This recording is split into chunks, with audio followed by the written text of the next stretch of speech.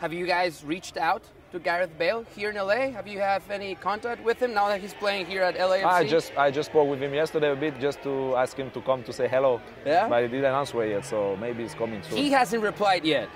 No, he just replied, but he didn't come yet, so he's going to come for sure. Okay. What did you make of his move to MLS and LAFC?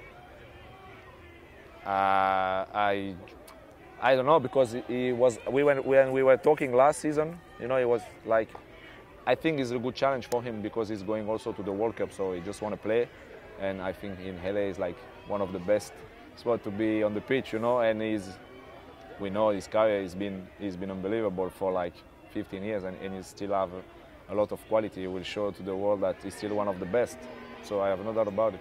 When you see guys like Gareth Bale, Giorgio Chiellini, Lorenzo Insigne, and you have the names of Ibra, David Beckham, Lampard, a lot of players have come to Major League Soccer. Have you ever thought about, at the later part of your career, maybe joining Major League Soccer as well?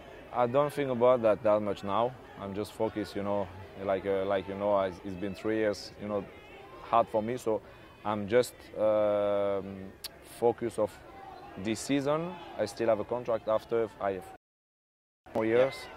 And then we'll see. In 2 years, I'm going to be 33, so let's see what can happen.